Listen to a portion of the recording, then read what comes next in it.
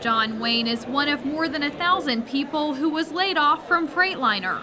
With your family and everything, with Freightliner, you can't have a life plan because everything gets put on hold every couple of years. He's been looking for work since January. And you really don't want to go back anymore because you know the same thing's going to happen again. That's why he came here Tuesday morning to a job fair with 60 employers in the Rowan-Cabarrus region. Job fair coordinators say this is the biggest fair they've had in 3 years. They also tell me that more than 300 people have walked through and talked with employers. Others just laid off from Freightliner were also on the job hunt. And I just felt like we were going to be there at least for 4 years, or at least what our contract had said. And they canceled out our contracts. I got laid off 3 times within 12 years. For Jimmy Hunter, it's a chance to help his family. It really gets hard to maintain our way of life. To me, I had to get my house refinanced like 3 times.